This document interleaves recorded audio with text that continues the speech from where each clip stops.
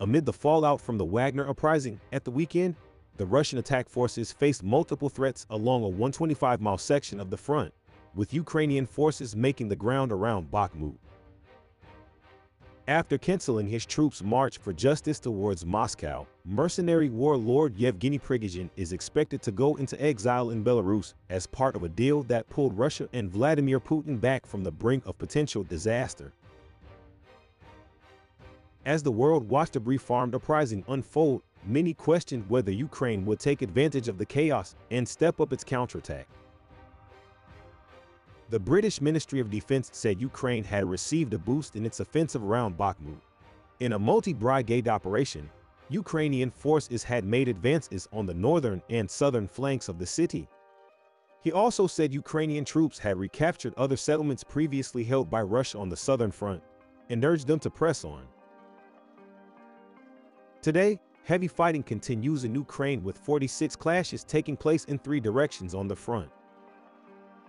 In the Bakhmut direction, the 77th Separate Airborne Brigade managed to destroy a field depot with Russian ammunition and eliminate 8 Russian troops there. Ukraine's aerial reconnaissance unit also released drone footage showing an attack onto Russian tanks near Bakhmut. The video captures a section of Ukraine's M3 International Highway, which is about 13 kilometers northwest of the center of Bakhmut, near the village of Orikhovo-Vasylivka. Footage also shown by the Ukrainian Army appears to show Ukrainian gunners chasing a Russian tank that was trying to escape and hide in vegetation when it was detonated in an explosion.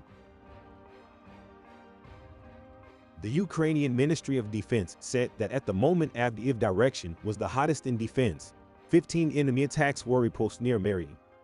At the same time, he noted that it is not yet time to announce how many meters or kilometers Ukraine has won. Such information will be published if necessary. During the day, the Ukrainian armed forces also launched an assault on the strategically important village of Burkovka, located on the Bakhmut side. According to the Russian Spring military correspondent, an armored group of the 57th Brigade of the Ukrainian Armed Forces suddenly broke through the first line of defense and entered a strategically important residential area. After the Ukrainian troops broke through the defenses, they were met with a counterattack. As a result of the battle, part of the Russian troops was destroyed. At this time, hostilities continued on the outskirts of the village, where fierce fighting took place. According to military correspondents, active artillery activity was observed. There was heavy artillery fire from both sides. The tense situation in the Burkovka area continues to escalate. The Ukrainian military, seeking to seize Bakhmut, directed their efforts to break through the flank lines and take strategic heights that would allow Ukrainian forces to control the situation around the town.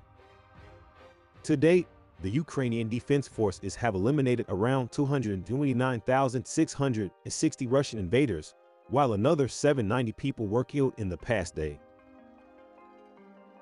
According to Russian media, the Ukrainian armed forces also attacked the bridgehead near the Ananovsky Bridge. Heavy fighting was going on. On the territory of the Alioski settlement, intense hostilities continued.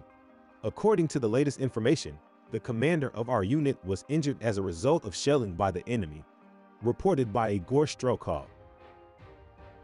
According to information, after the commander was injured, the Russian troops were forced to withdraw from under the bridge, which is now controlled by the Ukrainian armed forces. The battle took place under continuous fire from the enemy from the high bank of the Dnieper, which complicated the situation at the front. The situation in the area remains tense. Active hostilities are underway.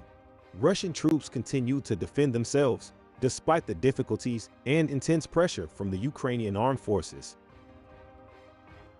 Russian media also reported that the armed forces of Ukraine actively started evacuating the damaged Bradley infantry fighting vehicle and Leopard tank, which were damaged during the battle.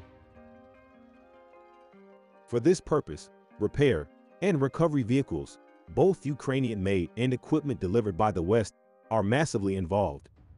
This is evidenced by the video footage of the operation, in which the Ukrainian military tries to remove the Bradley infantry fighting vehicle damaged during the battle. It should be noted that the United States is actively providing these vehicles to the Ukrainian military to strengthen their offensive potential.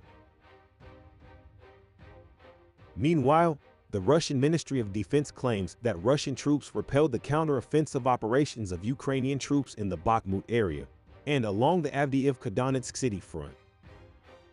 According to Russian sources, it was carried out into other sectors of the front in southern Ukraine, where they said troops made small gains, which are still unconfirmed.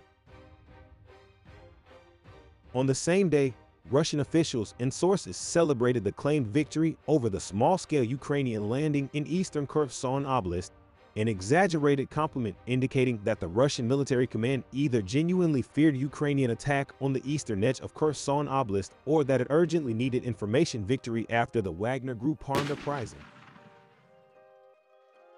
Russian sources claim that the Ukrainian operation is currently being carried out with smaller infantry groups and fewer armored vehicles than before. Russia also said Ukraine was not currently attempting a large-scale counter-offensive operation aimed at quickly retaking territory from Russia. Ukraine's estimates of Russian losses between July 1 and May 2 be slightly exaggerated, according to experts, but independent data shows that Russia has suffered heavy losses since the start of the invasion and continues to lose equipment to Ukraine.